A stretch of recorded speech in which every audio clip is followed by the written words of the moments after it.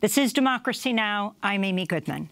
The United States and allied nations in Latin America are ratcheting up pressure on Venezuela in what appears to be a coordinated effort to remove Venezuelan President Nicolas Maduro from office.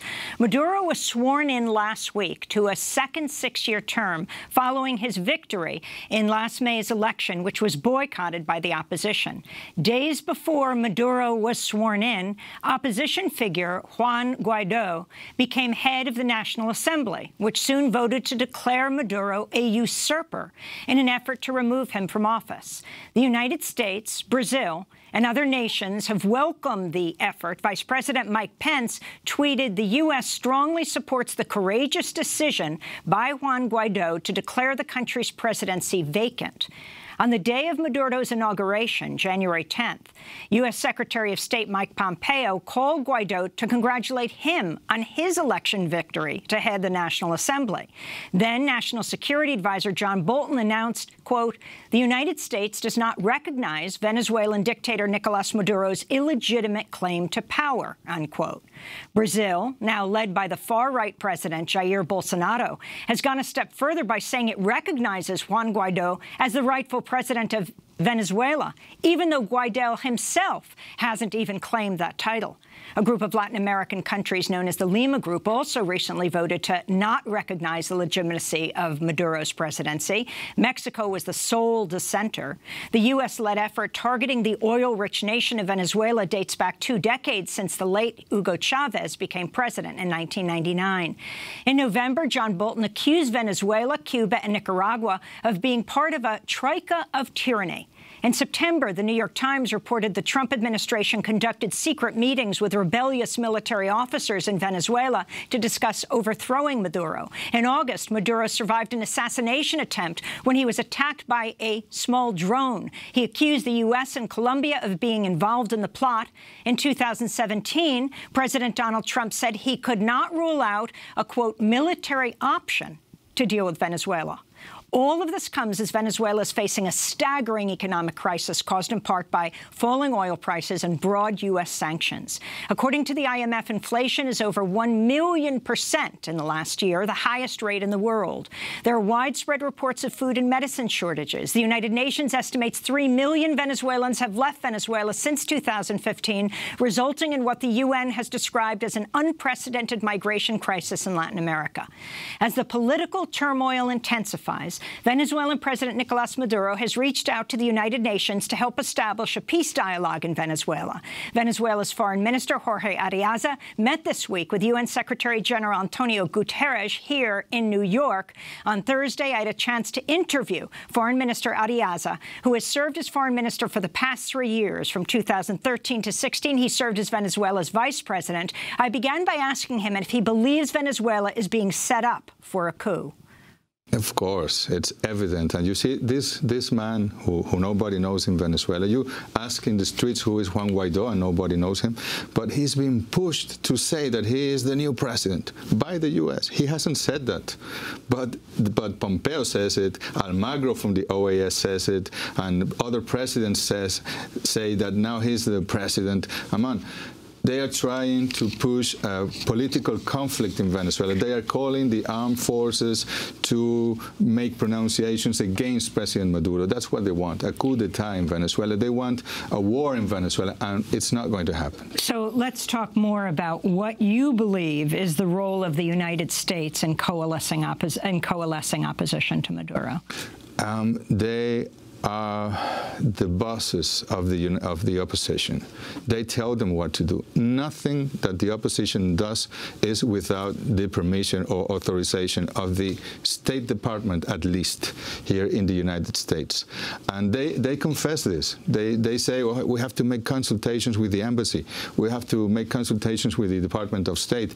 It happens. I mean, they are not free. They are not independent. So, but in spite of all of of that, the president is trying to sit again with the opposition, with the democratic opposition, not the extremist opposition that makes violent demonstrations and burns people alive. No, and that is what he's going to insist on the dialogue. But what's happening now, John Bolton tweeting and doing communiques, and Pompeo and everyone saying that Maduro is not the president, that he's illegitimate, that he's a usurper. Come on, that is a coup d'etat again against Venezuela. Well, explain that term, a usurper. I mean, it looks like a case is being built for an overthrow. And when Guaido, the opposition, the head of the National Assembly, announces that Maduro is a usurper. I mean, they are manipulating the Venezuelan constitution. They say that the elections were almost 10 million Venezuelans voted, and more than 6 million voted for Maduro. That this didn't happen. No? The opposition boycotted. Yes, they boycotted it. Not only the opposition, the Washington and Bogota and Lima and Santiago, these governments, no, neoliberal governments in Latin America. So they said, when the elections were conveyed, 3 months before the elections, they said they're going to be a fraud, and they wouldn't recognize the results. And then they pressed the potential candidates of the opposition not to register. And when some of them registered, they pressed them to retire, to withdraw, and they didn't. And now they say that because the elections were a fraud, then there's no president in Venezuela, so the president of the National Assembly has to be the new president, and all these governments and the U.S. government are encouraging this thesis. So it's very dangerous. I want to continue on what the U.S. is doing. In November, National Security Advisor John Bolton claimed Venezuela was part of a troika of tyranny. The troika of tyranny in this hemisphere, Cuba, Venezuela, and Nicaragua, has finally met its match. In Venezuela, the United States is acting against the dictator Maduro, who uses the same oppressive tactics that have been employed in Cuba for decades. He has installed an illegitimate constituent assembly, debased the currency for political gain, and forced his people to sign up for a corrupt food distribution service or face certain starvation. In December, Venezuelan President Nicolás Maduro accused U.S. National Security Advisor John Bolton of leading a plan to invade Venezuela. Today I come out once again to denounce the plot set forth by the U.S. to destroy Venezuela's democracy, to assassinate me, and to impose a dictatorship in Venezuela. Mr. John Bolton has been assigned, once again, as the chief of a plot to fill Venezuela with violence and to seek a foreign military intervention, a coup, assassinate President Maduro, and impose what they call a transitory government. Foreign Minister, can you elaborate on this, and also this term troika of tyranny, very much reminiscent of George W. Bush's axis of evil. No? And it reminiscence of the language used in the Cold War, Nixon, McCarthy, all that dark history, no? And it has no sense. We're in the 21st century. You have to respect the sovereign nations.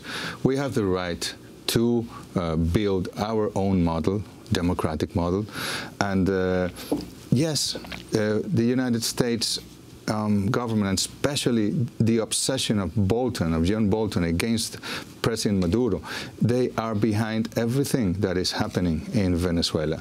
Yes, they almost assassinated President Maduro August the 4th with drones. And well, let's talk about this. This was the first drone attack, attempted assassination on a head of state in history. Yes. August 4th, it was a Saturday. It was in front of the Palace of Justice. Yes. Maduro was giving a speech. And explain exactly what happened. What happened is that suddenly a drone appeared, and it exploded. Were you there? I wasn't there.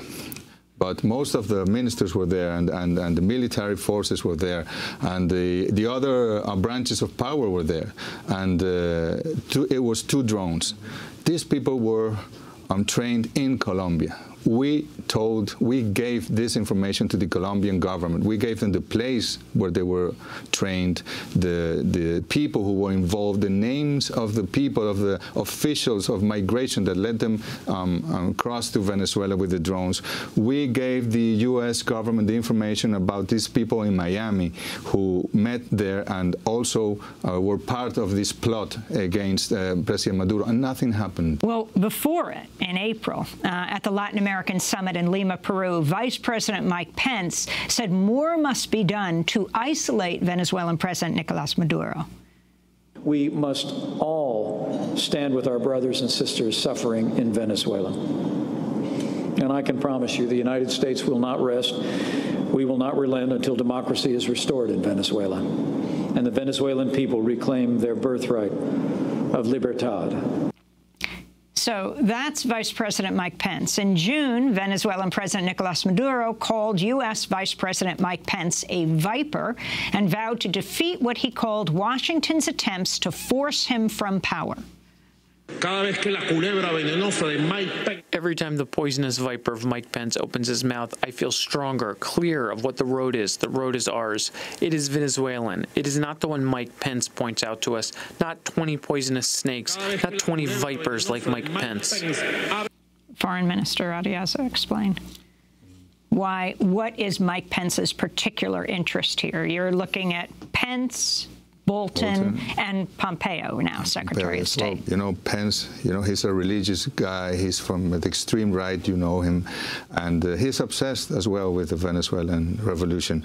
And you see, they say that you have to restore democracy in Venezuela. We have a democracy. We have had 25 elections in 20 years. We've had elections for president in 1998, in 2000, 2004, 2006, in 2009, 2012, 2013, 2018. I mean, our people are used to, and not only the democracy, because the Constitution says you have to elect these presidents and parliament members and mayors and governors. No, because we have, our society is organized in community councils, consejos comunales, and communes, and you take the decisions. Every single day, Venezuelans are exercising democracy. We have democratized the access to education, which was being privatized before the revolution. We have democratized access to housing, which was also exclusive for the rich before the revolution. We have democratized access to health. We have doctors all over. They used to be Cubans, now they're Venezuelans, all over the country. You walk one block and you have the doctor there. So we are really trying to build a root democracy rooted in the people, and that is what they don't like, because that is not what they would like from the countries of Latin America. I want to talk about sanctions and the effect they're having on the Venezuelan economy. You have Henry Kissinger, still an elder statesman consulted by Democrats and Republicans alike. Let's go back half a century, go back decades. He wanted to make the Chilean economy under Allende scream, he said. You have the half-century embargo against Cuba. What does economic pressure, economic sabotage, if you will, look like in Venezuela?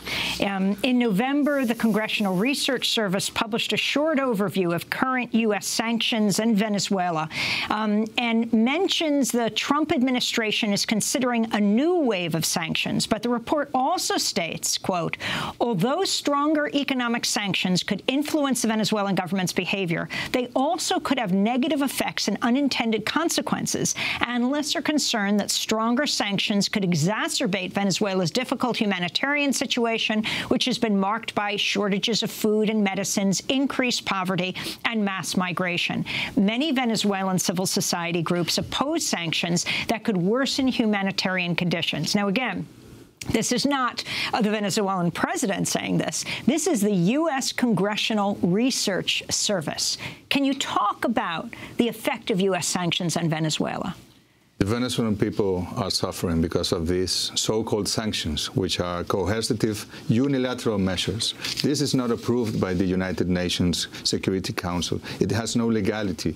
These are decisions taken by one government unilaterally to impose a blockade against Venezuela, so it's difficult for us to import food, to import medicine. We cannot use the dollar as a currency to exchange. We have to switch. Only this switching from dollars to euros is more than what we need to invest in importing the vaccines for our children or the treatment for HIV in Venezuela for 2 years. And it's probably, the figure that I can give you is more than $20,000 million that we have lost because of the so-called sanctions in more than a year. So these sanctions are overt. Are there covert sanctions against Venezuela? Of course, because it's not only this that is official. It's pressing the companies not to work with Venezuela. It's threatening to seize a company that we have here in the United States, Citgo. We cannot repatriate the profit from our company in the United States to invest it in food, in medicine in Venezuela. And for people to know, Citgo, which is Venezuelan state oil company, yes, has been used for many years in the United States to support poor people in their programs to have oil in the winter. And we intend to keep on using it for this in the United States, but most of the profit annually should be sent to Venezuela, and we cannot do it. It has to be here in the banks in the United States, blocked. We have more than $1,600 million or euros blocked in Europe in this company, intermediaries called Euroclear. Why? Because of the sanctions. You mentioned Russia. On Wednesday, Russian Foreign Minister Sergei Lavrov expressed concerns over U.S. meddling in Venezuela. Yes. We've heard talk that allows for military involvement in Venezuela. Talk that the United States will now recognize as the president of Venezuela, not Nicolas Maduro, but the representative of the parliament. All this is very alarming, and all this shows is that the approach of undermining governments the United States doesn't like stays on as a priority of their activity in Latin America and in other regions. If you can talk about the significance of Lavrov weighing in. Also, the latest news in December, Russia landing 2 nuclear-capable blackjack bombers in Venezuela as part of a joint training exercise. Russia has been friends of Venezuela for over 16 years. We believe that the world has to have several poles, several centers, not only the United States. The United States cut all the military cooperation with Venezuela 20 years ago, and we have military cooperation with Russia. And these planes, aircrafts that came this year, they came in 2013 as well, and nothing happened. But this year it was taken like it was we were trying to bomb the U.S. and come on, that's nonsense. We have the right to have cooperation with Russia, with China, with whatever country in the world. And what Lavrov said there is exactly what the United States is doing. And he knows that they are trying to manipulate the people, the media, the constitution of Venezuela, even to impose a man who's not being elected president. We continue with my interview with the Venezuelan Foreign Minister, Jorge Arreaza. You have massive flight from Venezuela. The UN High Commissioner for Refugees has called the ongoing Venezuelan migration crisis unprecedented in Latin America.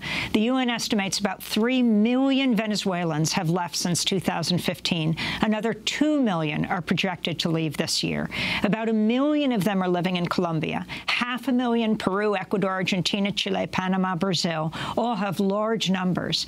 Why, Foreign Minister Arreaza, are so many people, so many Venezuelans leaving? Well, first, it's not... you know how many Colombians live in Venezuela? 6 million Colombians live in Venezuela. Over Peruvians and Ecuadorians, over 1 million. Spaniards, Italians, Portuguese, Arabs, over 2 million. So, of course, there is migration at the moment because we are blocked because it's difficult to find medicine, to find some products of food, and the hyperinflation process with an exchange rate, Amy, that is not set by the national authorities in Venezuela, by the central bank. It's set by web pages in Miami. The exchange rate the day before Maduro's inauguration was $1, 1,000 bolivars, which is crazy. Well, the day of the inauguration, it duplicated. It was 2,000 bolivars for $1. And that has no economic logic. That is all political. That is warfare. That is using the currency against our own people. So we are worried, of course, because there are Venezuelans. It's not 3 million Venezuelans. It's probably 1 million Venezuelans. And most of the people that have gone to Colombia are Colombians that live in Venezuela and that have gone back to their country. And we are willing them to come back to Venezuela. That's what we want for the Venezuelans and the Colombians that lived in Venezuela to come back to Venezuela. But the economy, inflation over 1,000,000% last year, the highest rate in the world. That's the figure of the IMF. That's not the figure at all. It's probably 10 times less than that. It's a very difficult problem, but this inflation is induced from abroad. It is produced by these web pages and all this warfare, economic warfare against Venezuela. It is not only because we have not taken some measures in Venezuela. Of course it's not. And it makes things very difficult for the Venezuelan people. So food and medicine shortages, do you feel that your government, the Maduro government, takes some responsibility for what's taking place? We're not perfect. As the government here is not perfect at all, and the government in Argentina is not perfect. Of course, we have responsibilities, but most of the problem, the vast majority of the problems in Venezuela are caused by the blockade, are caused by the warfare, economic warfare against Venezuela. And in spite of all of that, we are in a best situation today than we were in 2016. There is more food, there is more medicine, there's more, the employment is under 6%, unemployment is under 6%, and many things. I mean, we have not closed one school, one university, one hospital. We have not expelled the Cuban doctors because we have to protect our people. We have delivered more than 2,500,000 houses to our people in the last 4 years, and that is investment that we have made in spite of the sanctions, in spite of the blockade against Venezuela. So let me ask you about Human Rights Watch and the Venezuelan NGO Foro Penal recently releasing a report accusing Venezuelan intelligence and security forces of detaining and torturing military personnel accused of plotting against the government. The report claims, quote, some detainees were subjected to egregious abuses that amount to torture to force them to provide information about alleged conspiracies. That's psychological warfare against Venezuela. Of course, there are detainees that were in plots last year to overthrow President Maduro, but no one is torturing them. This happened in the last century in Venezuela. We were used to torture. We were used to students being killed in the streets every week. We were used to repression. That stopped with the Bolivarian Revolution. It doesn't happen anymore. But these NGOs are paid also by the USAID and by the government of the United States, and they say what they have to say because they are paid. So I want to ask you about other leaders in Latin America. On the one hand, you have Brazil's far-right president now, Jair Bolsonaro, and Argentina's President Mauricio Macri meeting to discuss joint opposition to the Venezuelan government. And then you have the newly elected president of Mexico, AMLO, Andrés Manuel López Obrador, who is not joining with these other countries who are opposing Venezuela. But first talk about the Macri-Bolsonaro alliance and what that means, joining with the U.S. Yes, as I told you, in Latin America, it's like a company, a corporation. Trump is the CEO of a corporation, and these presidents who are businessmen are his directors, and they want to be promoted by President Trump. So they have to follow the orders, and they have been said that they have to isolate Maduro, that they have to not recognize Maduro as government, and they have to do what? The United States says so in order to overthrow Maduro. And that's what they're doing. Of course, we are worried about Brazil because this man is far on the right. No? It's fascism again. It's what we felt, that what we believed to have disappeared from the Latin America in history, it's happening again. This man hates women, this man hates the black population, this man hates the homosexual community, this man hates the Venezuelans, he's a racist. We are worried about Brazil. He hates the poor, but and loves the former Brazilian military dictatorship. Yes, he loves the dictatorship. And what does it mean to you that AMLO, the president of Mexico, Andrés Manuel López Obrador, the stance he has taken in support of Venezuela? I believe that the president of Mexico is right. We have to respect each other. We have to respect the principles of international law. I mean, if you join the United Nations, it's because you respect the internal affairs of the other states. It's because you respect the equality of states. It's because you don't have the right to interfere in other nations. That's not what the United States does. They have done wars in Iraq. President Trump said that we regretted that the United States invaded Iraq, because now the situation is worse than it was with Saddam Hussein, and the same in Libya. And yet you see the same thing happening, and of course a very serious similarity. You have George W. Bush coining the term, or his people writing the term, and him saying it in 2002, axis of evil, which set up the foundation for the invasion of Iraq. And then you have the U.S. talking about the troika of tyranny, and the similarities between Iraq and Venezuela are 3 letters, oil. And interestingly, many years ago, the original name of the invasion of Iraq was going to be Operation Iraqi Liberation. But they realized the acronym was oil, and they had to change it. That was the United States. But what about this similarity, this resource, focusing on countries that are, the world's most important oil providers? I am sure that if in Venezuela we only had bananas, none of this intervention would be happening. But we have oil, we have gas, we have gold, we have silver, we have bauxite, we have iron, we have water. I mean, Venezuela is a very rich, wealthy nation, and that is why they want to rule the country again, as they did until 1998. They want to have control of the Venezuelan resources, and that is why they are so obsessed to overthrow Maduro, because they want to have these resources for the development of capitalism here in the United States. What do you think this coup will look like if it takes place? First of all, it cannot take place, because we have to defend our constitution, and we have to defend the peace of the Venezuelan people.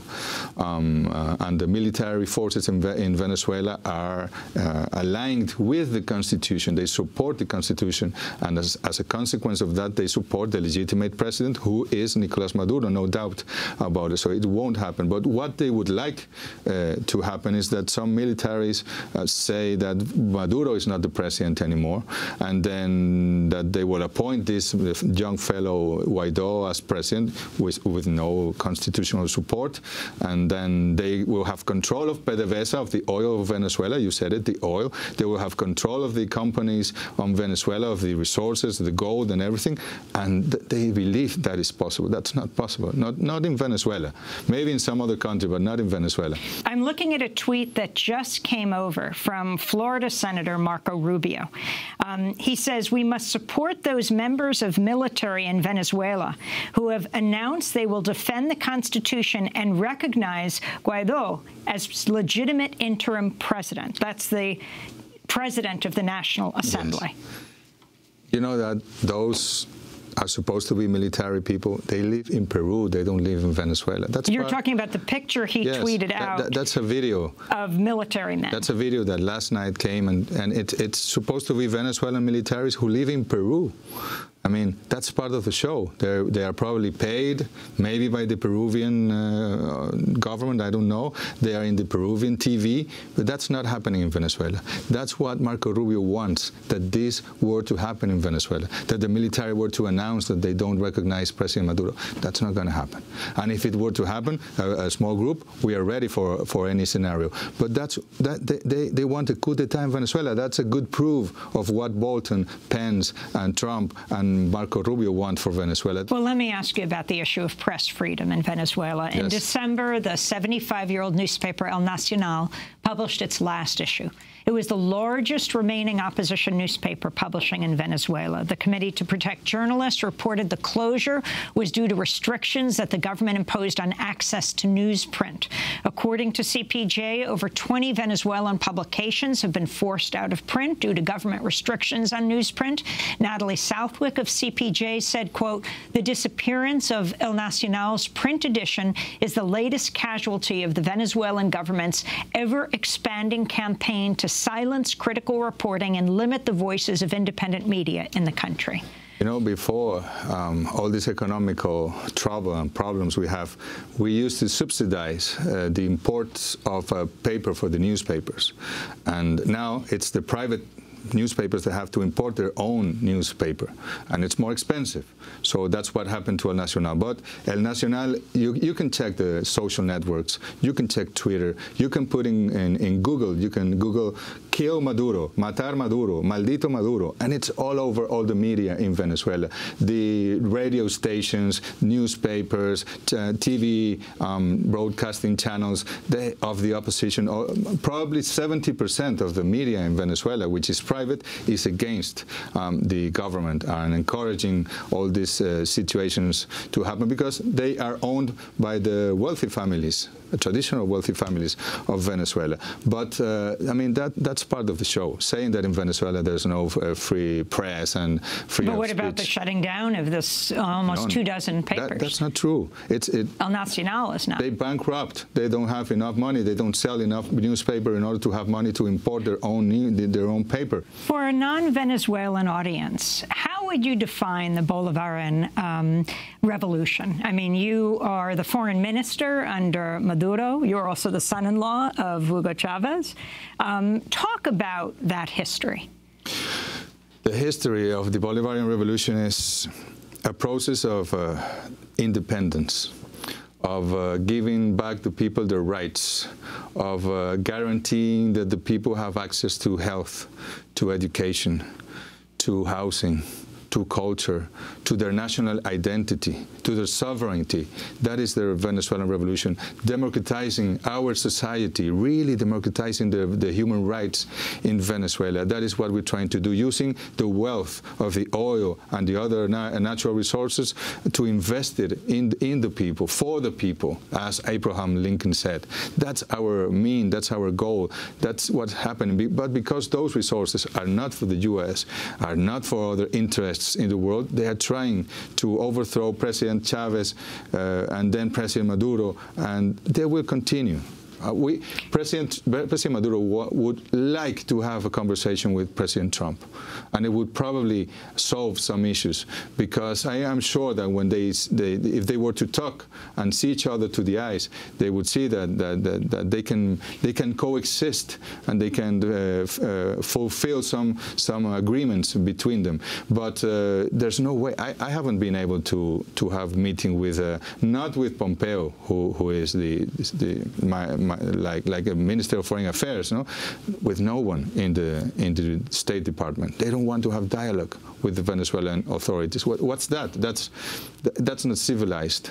Final question, and this is about the International Criminal Court. In September, Argentina, Canada, Chile, Colombia, Paraguay, Peru called on the ICC to investigate Venezuela. Human Rights Watch hailed the move, saying in 2 crackdowns in 2014 and 2017, Venezuelan security forces committed systematic abuses against critics, including torture. Human Rights Watch research shows they detained more than 5,400 people between April and July 2017. Members of the security forces have beaten detainees severely and tortured them with electric shocks, asphyxiation, sexual assault, and other brutal techniques.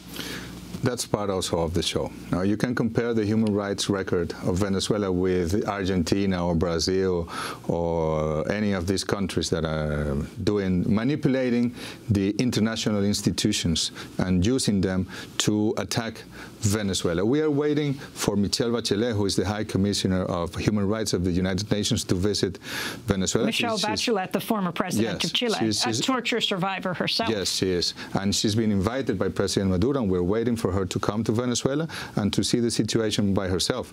Of course, this is part of the warfare against Venezuela, but as I told you, this is going to be part of the past, Amy. These governments, right-wing governments in Latin America, are going to be over. Some of them this year, some of them next year, and Venezuela is going to be there. At least the revolution. How do you explain this right-wing wave throughout Latin America, of course excluding Mexico? Yes, Mexico, Bolivia, Nicaragua, the Caribbean nations, they have popular governments as well. But Uruguay, of course, has a progressive government as well. But it's part of the cycles, no? It's part of the cycles. But I must say that the United States was focused on the Middle East after 9/11, and they invested all these funds and money, and suddenly the progressive governments became majority in Latin America, and when they turned their head, they say, hey, what's happening here? We have to do something. We have to do a coup d'etat in Honduras because this Zelaya is trying to do a progressive government. We have to fund the candidates of the right. We have to. So they have had success until now, but the peoples of Latin America are witnessing this, and they will change the conditions. They will change because the peoples have the right to be in power in Latin America. Jorge Arriaza, Venezuelan foreign minister. He was here in New York to meet with the UN Secretary General. He's also the former vice president of Venezuela and the son-in-law of the late President Hugo Chavez. That does it for our broadcast. Happy birthday to Edith Penty. If you'd like to sign up for our daily digest each day, you can text the word Democracy Now!, one word, to 66866. Or go to our website and sign up at democracynow.org. Democracy Now! Is produced by Mike Burke, Dina Geisler, Carla Wills, Tammy Warnoff, Sam Alcoff, John Hamilton, Robbie Karen, Hani Massoud, Charina Nadura, Tay-Marie Astudio, and Libby Rainey. Mike DeFilippo, Miguel Noguera, engineer. Special thanks to Becca Staley, Julie Crosby. I'm Amy Goodman. Thanks so much for joining us.